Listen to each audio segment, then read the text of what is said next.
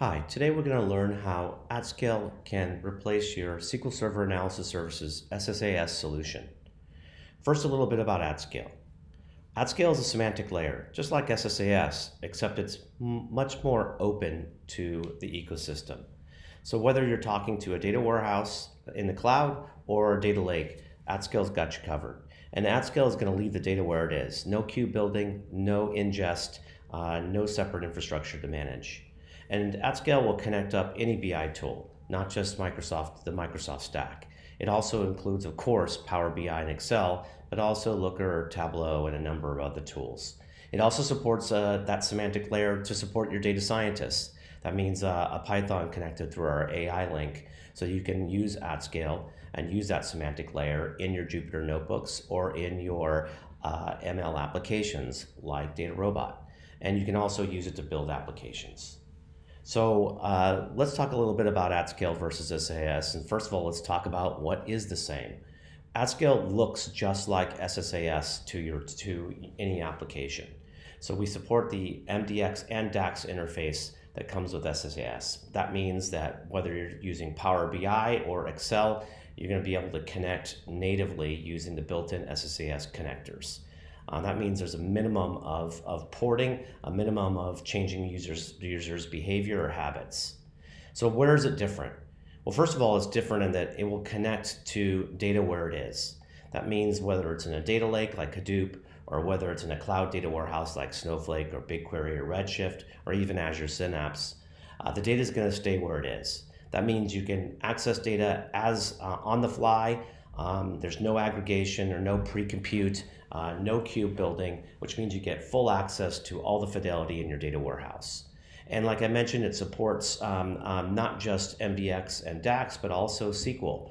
So tools like Looker and Tableau can also be used with AtScale, as well as all your Python and AI and ML-based tools. It's going to scale with your data. There's no separate infrastructure to manage with AtScale. AtScale is a lightweight service that lives in the cloud, and there is no storage or memory to maintain. It's gonna pass all those queries right down to your data platform and make those data platforms do the heavy lifting.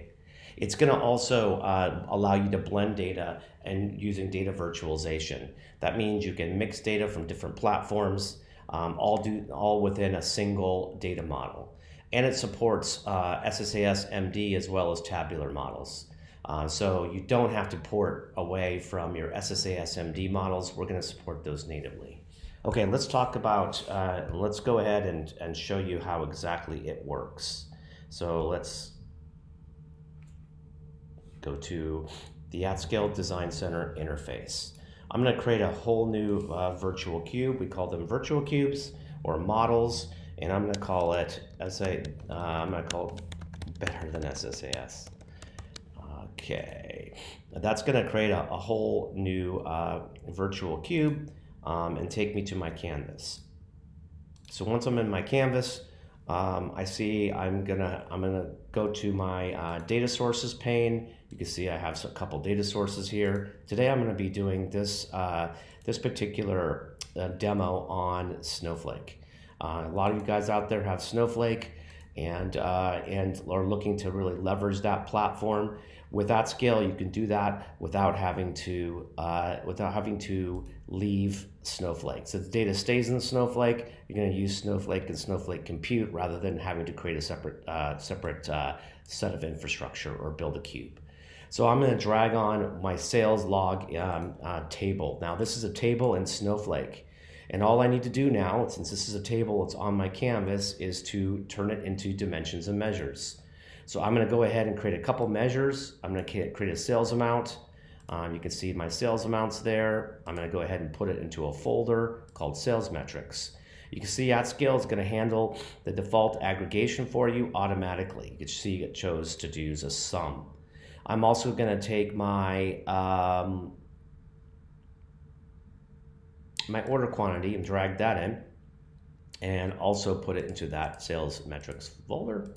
So now I have a couple metrics. I can also create calculations right here without having to leave my interface. I'll create a sales tax and I'll create it by saying sales amount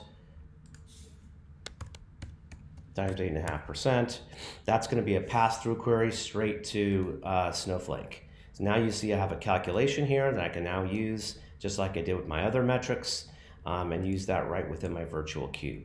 So there's no reason to have calculation script or any of that complex stuff that you normally have to use with SSAS. You also are seeing that I'm not having to create a data source view or a DSV first before I can start to model my cubes and create my dimensions and measures. You also will see is like I have a library.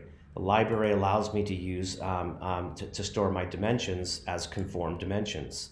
So I'm just going to drag those onto my canvas like you see here. And then all I need to do with AtScale, unlike SSAS, is just hook them up to my base fact table. A lot like you do with your dimension view, dimension usage. Here it's much easier. So my product key, my product dimension, I can just go ahead and hook that up like that. If I go to my preview screen here, you can see there's my metrics, my product metrics, and my sales metrics.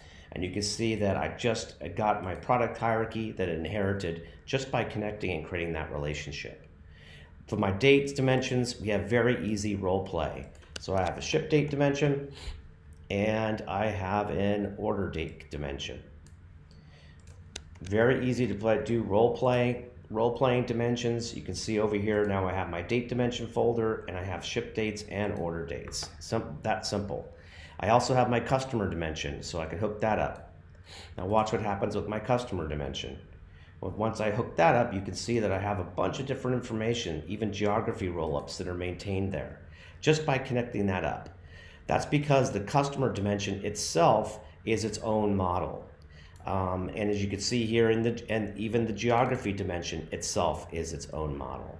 So that's the beauty of AtScale, is you can use encapsulation and object-oriented way of creating nested dimensions, which really promotes reuse and makes it very easy to create very complex models, but not in a complex fashion. So what about product info? A lot of times you have nested fields. And that's very common with modern cloud data warehouses like Snowflake. Well, with AtScale, we understand those nested fields. So I can create a key called color and style, for example. AtScale is going to turn those into virtual dimensions. And then all I have to do to turn them into a dimension is just drag them in.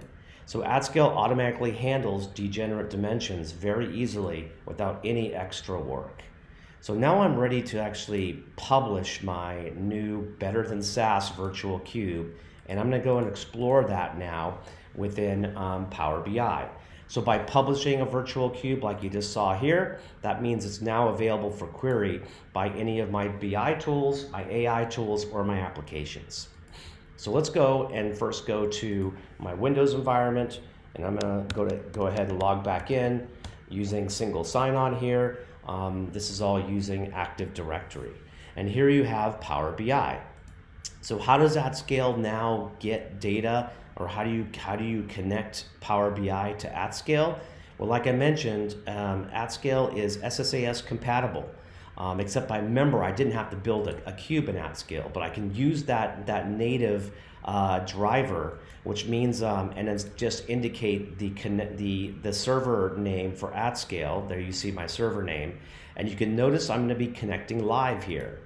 That means I'm using the same DAX connection that Power BI uses, which means you're going to get excellent performance. And there's my Better Than SAS cube that I just created just right before your eyes. And just like that, I'm going to see my full semantic layer now appear all within Power BI without ever having to build a cube. So there you go, what I just saw there. Just to show you, if I click on the model view in Power BI, you can see I have that full model view now in Power BI. Just like that, you see my full view. AtScale by communicating through DAX, we have all the same metrics and dimensions and models all automatically here. No need to force your Power BI users to have to remodel the world. It's already done for them, and it's done once and done consistently. So now all I need to do is just go ahead and click on my metrics here. I'm going to choose order quantity. Remember, the color dimension was actually a degenerate dimension on a nested field in Snowflake. So all I need to do now is just open that up and choose my color, and AtScale will automatically generate the right kind of SQL queries against your Snowflake data warehouse, and do that all on the fly, and do that at BI speeds. So there you have it. I created the semantic layer in just a few minutes and explored it with Power BI. You can do the same exact thing with Excel, Tableau, Looker, you name it, or any AI or ML tool or any application. You're going to get the same answers, the same semantic layer, and that same ease of use, regardless of how you choose to consume. Thanks for listening.